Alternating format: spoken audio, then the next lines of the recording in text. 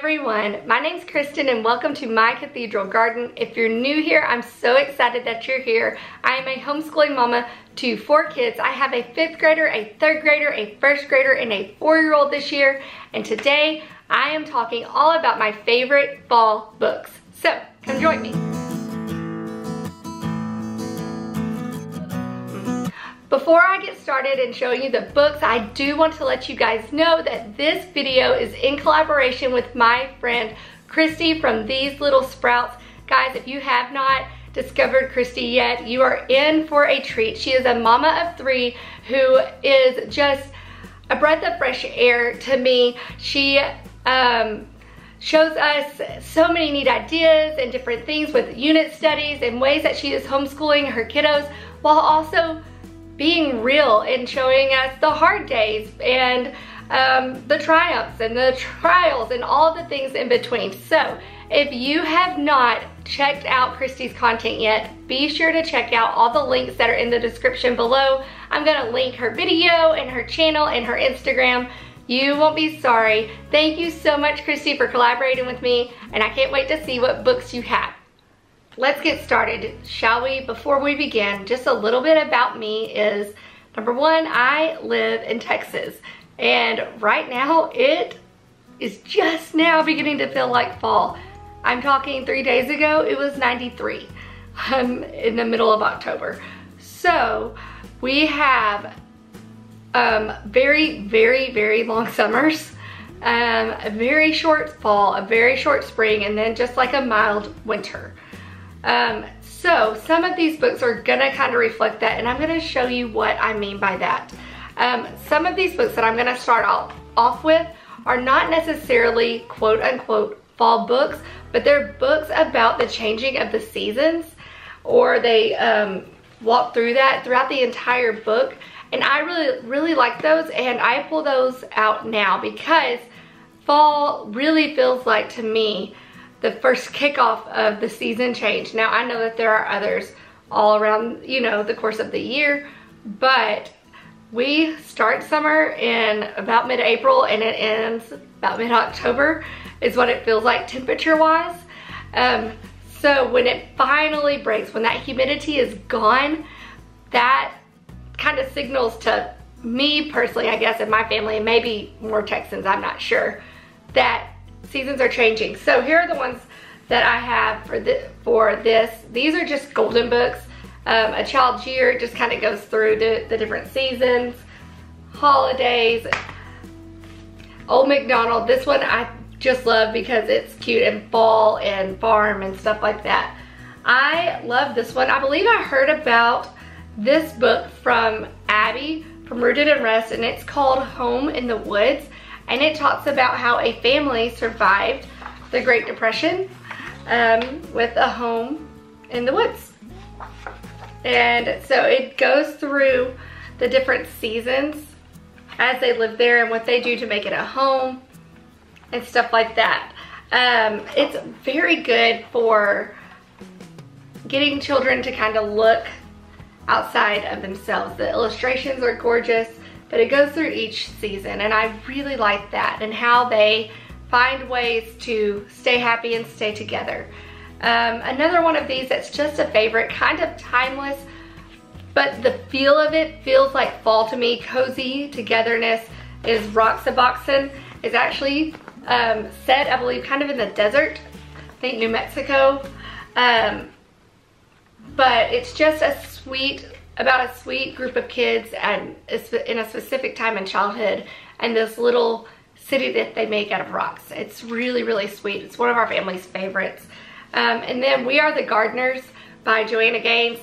If you have not read this, for whatever reason, it is worth having. It is worth the price that you would pay to have it. It is one of the sweetest books, and of course it goes through gardening, and so you would think obviously spring for this, but I love the analogy that we need all seasons and time and things to grow.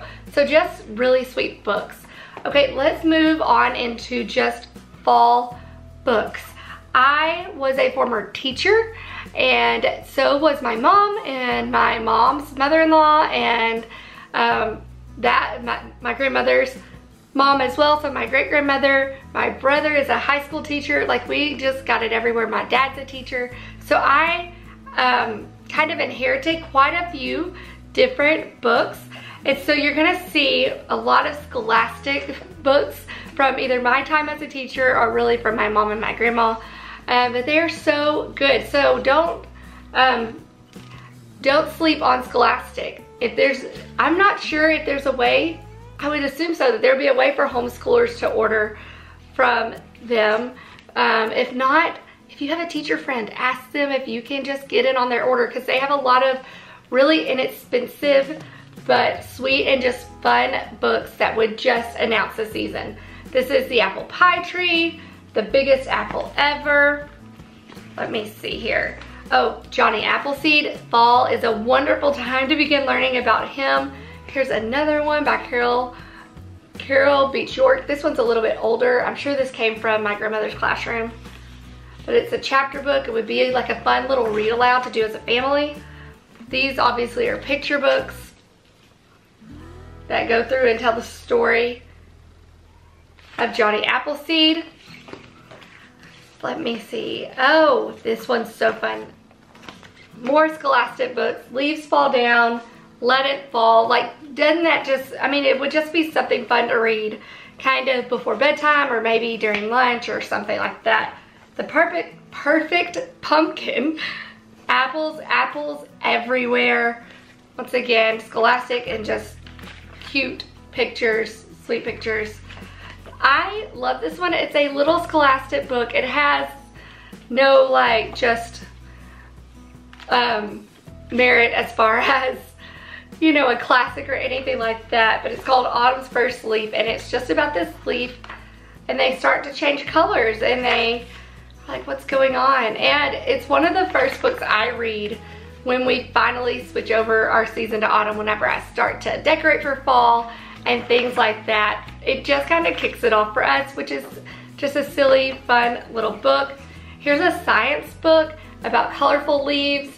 It's a scholastic vocabulary reader, and it just talks about why the leaves change colors if you've got a kiddo that wants to know why to everything. This one I love. This is a scholastic book and it is hilarious. My kids laugh their head off at Amelia Bedelia books. They love her. This one's funny because instead of Amelia Bedelia being a grown woman as she is in the books that we all knew and grew up with, it's told from the perspective of when she was a little girl, which is just so cute and so sweet. It's hilarious. They're trying to get apples to make apple pie, and oh, it's just funny as always with Amelia Bedelia. And at the end of the book, it's got an apple pie recipe, which is fun. Another one that we just really love is the Berenstain Bears. Now, I picked this up from Mardell, which is owned by Hobby Lobby, so it might actually be in Hobby Lobby too. This is their fall collection, and it's 3 books in one. We love the Berenstain Bears over here. Sweet, precious books. I love that this is 3 books in one, kind of, you know, get more bang for your buck, and you can just read a few stories. Berenstain Bears are awesome. And then there's Duck and Goose Find a Pumpkin, just a little board book for our 4-year-old, something for her to read and enjoy and not destroy. So those are all of my books that I have just about the fall season in general. The next set of books that I have for you, I've broken it up kind of into 3 different categories that all have to do with Thanksgiving, but just kind of in 3 different ways. So I have just books about Thanksgiving, fun books that have Thanksgiving as their subject. I've got some books about pilgrims and the first Thanksgiving, and then I also have books about indigenous people because that kind of all ties in together. So let me pull them out. We will start with, I think we'll start with our indigenous people group books. So there's some about Sacagawea, which these are just so good. This one is a Caldecott Award winner, and it was Arrow to the Sun. And it's just really, just an interesting book. It's The artwork is interesting. Tells a story about just, I think, like an Indian folktale, which is cool. My kids really like this one with all the pictures and the art, and just kind of highlights that culture a little bit. There's a legend of the bluebonnet. I feel like every good Texas teacher probably had this. If you don't know, the bluebonnet is the state flower of Texas. We're very proud of it, apparently. But there is a legend behind it, and this one is really sweet. There is also the legend of the Indian paintbrush, and I know that this one came from my grandma's classroom because I was in her 2nd grade class and she read it to me. So I have fond memories with this. There is giving thanks, a Native American good morning message. Once again, I inherited this obviously from either my grandmother or my mom, because there's the reading rainbow logo that was definitely vintage now, for sure. Then we also have Squanto. So I have a couple of, no, 3 different books on Squanto. This one is Squanto and the Miracle of Thanksgiving. And if you have not read anything about Squanto's life, oh man, you are in for a treat with these books. The Lord's provision is just so evident in this book and in Squanto's life, and how that kind of all worked out for him. He was a young boy that was part of an Indian tribe. He ended up being kidnapped and taken, I believe, to Spain. Let me make sure I've got my facts right. And sold there as a slave, but some monks ended up purchasing him because it says, but God had another plan for Squanto. On the dock that morning stood a group of men who were different from the others. These men were called monks, and they served God. When it was Squanto's turn to be sold, one of the monks held up a small bag of heavy coins, and a man from the ship snatched the coins up and shoved Squanto towards the monks. These monks taught him how to read and how to write. They taught him English, and then they eventually paid for his passage to go back home, which is just a really cool story. When he got back there, he found out all of his tribe had pretty much perished, and ended up helping the pilgrims. Like, it's just neat how God used something that was hard and turned it around, and obviously used it for good. So this one is Squanto and the Miracle of Thanksgiving. This one is a first start biography, Young Squanto. Be just a good way to get some younger kiddos reading it about his life, get them interested. And then this one is Squanto's Journey, the story of the first Thanksgiving. The pictures in this one are absolutely gorgeous. Beautiful pictures. Sweet, precious story. Really enjoy these. All right, let's move into the Pilgrims now, since that's kind of goes along with the Squanto. I have these, I know I got from my mom. This is N.C.Y. Pilgrims. It's text by Robert Sansauchi. It just tells about the Pilgrims, about why they came here, what it was like, all of that kind of good stuff. This one is called On the Mayflower, and this one's kind of neat and different because it photographs kids that are obviously present day, but they have gone back and put on clothes and role played for this book to figure out what it was like and to show what life was like on the Mayflower. And it's just neat, this one is, to be able to see pictures of real people instead of cartoons or drawings. Obviously, pictures don't exist from that time period, and so just to have something that would show what someone actually looked like is kind of cool. So I like this one, On the Mayflower. This one is The First Thanksgiving by Jean Craighead George, and it's illustrated by Thomas Locker. Gorgeous illustrations, tells the story of the first Thanksgiving. Just really pretty.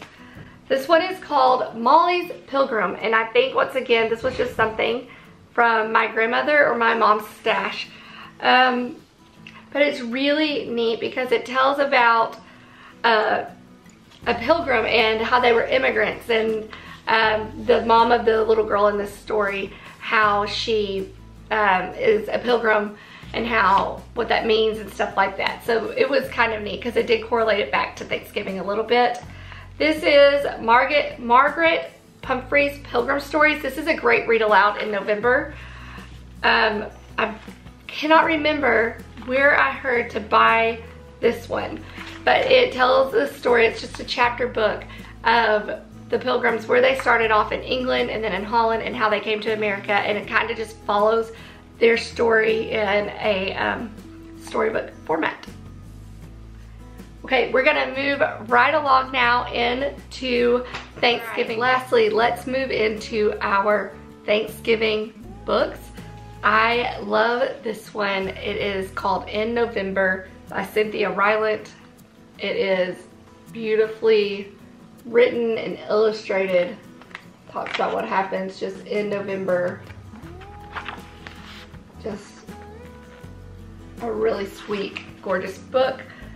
Then there's this one, Happy Thanksgiving, and my little girl's just like looking through this one because it's all about like what crafts and things you can do to celebrate the Thanksgiving season. This for sure probably came from my grandmother, you know, pre-Pinterest, pre-Teachers Pay Teachers. This is how teachers got ideas. So then we have the Berenstain Bears Thanksgiving. It is not inside of this fall collection, so this is totally different, but still just as fun, obviously just as sweet. Berenstain Bear stories. We have Clifford's First Thanksgiving, The Turkey That Saves the Day. This one is just cute. It's just a funny little story about a turkey that does not want to get eaten for Thanksgiving dinner, and how he saves the barnyard and they don't eat him. It was funny. Then there is Happy Thanksgiving, Curious George. My kids love Curious George, and so this is a board book, once again. Good to have out for little ones. Let me see here. This one is funny. It's called An Outlaw Thanksgiving. And it's got really pretty pictures all in it. Well, goodness, let me get it open. Kind of about the Old West, Old Wild West. And it has been such a long time since I've read this book. I actually don't remember the whole premise of it. But it's just traveling, you know, during the Old West, traveling by sleigh, horse-drawn carriage, and train, stuff like that.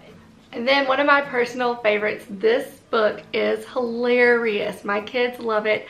It was a hit in my classroom. It is a hit everywhere. It's so funny. It's called 'Twas the Night Before Thanksgiving. And it does follow a group of school children. So if you care about that, just know that's part of it.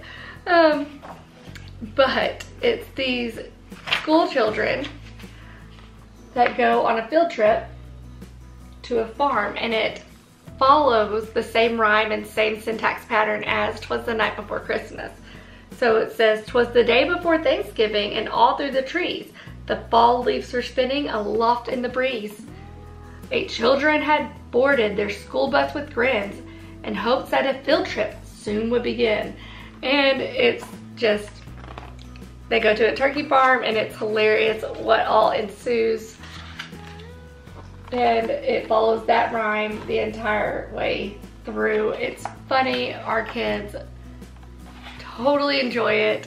It's just a fun one. We read it the night before Thanksgiving and just really have fun with it. There is also one more that I don't have physically, so I will try to put a picture somewhere up here maybe.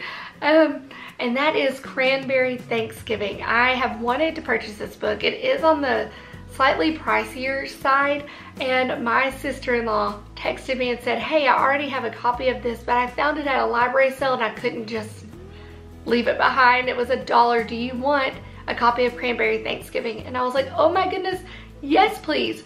So I have a copy of that coming to me, and I'm so excited. I did see that 5 in a Row just released a mini unit with Cranberry Thanksgiving, and so I am just ready to dig into that one. So there you have it. Now these are all of the books that I just had in my house that I have collected over the years. I honestly have not bought new fall books in probably a couple of years, and so I'm always on the lookout, and I can't wait to see the books that Kristie brings up and to see which ones I would maybe want to get my hands on for us to just have in our home. Thank you once again, Kristie, for collaborating with me, and hopefully you'll have found some fun fall books. If you guys would not mind subscribing, if you have not done so already, that really helps out channels like mine. And if you like this video, be sure to give me a thumbs up, and that lets me know if you want to see more of this kind of content. If you have a book that you just love for Thanksgiving or for fall that we don't have here, let me know about it in the comments below. I love fall. It's my favorite. Thanksgiving is my favorite holiday. This time of the year is just so good for my heart and my soul. So please leave me down any comments below for books that I should check out. All right, you guys, until next time.